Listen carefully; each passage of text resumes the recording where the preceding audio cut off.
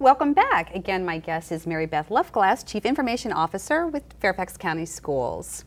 Now we're going to take your mom hat off and put your Chief Technology Officer hat on, and let's talk technology here in Fairfax County. In the video we watched earlier, educators were checking for knowledge. So how is technology used to check for knowledge? We have a great new application that we've been putting in place for the last couple of years called eCart, which is an electronic curriculum assessment resource tool. And it's a tool for our teachers and our students to be able to check for knowledge. You can do things such as short 5-minute types, 5-question little assessments to see if our kids are getting the information that there's being covered in the curriculum. It's a great opportunity, and if they're not understanding it, we have direct links to additional resources that teachers can use, additional lesson plans and strategies to help students perhaps learn a different way. Yeah, now I understand that part of the power of eCart is the teachers develop the questions that are used in the banks that are contained in eCart.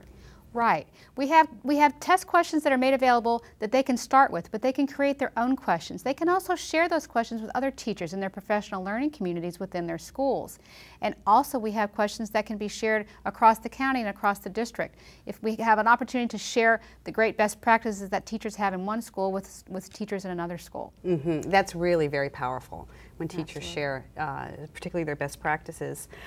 We're ready to dismiss for the summer, and the summer stretches out before many kids and parents, and one of the options that kids can do is take an online course. So how does your department support that online learning?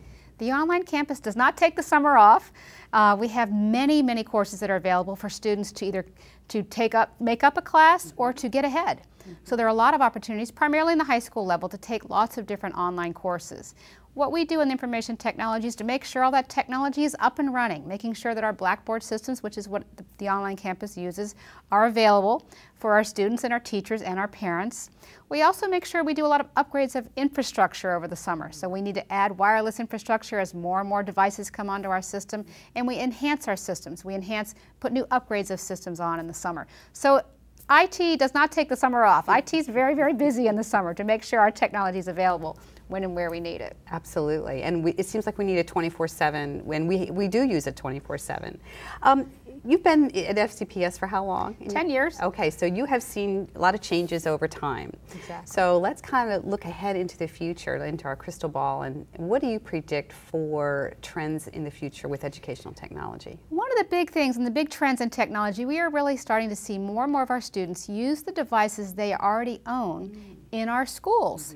And we are looking to embrace our students to bring in whatever devices they may have, whether they're laptops or netbooks or iPads or whatever they have. We're building the infrastructure in our system to make sure that kids don't have to just turn off their devices as soon as they walk through the school building doors. And we're working with our teachers to embrace the use of the existing technology that many of our students have in the classrooms. That's very exciting. That is exciting. I'm not aware that many districts are actually doing that. Are you aware? We're trying to be a trendsetter. Many of the technologies that we've had over the years, we've been sort of the first ones out there. And so we're looking at using those technologies. We're also looking at online textbooks and online curriculum.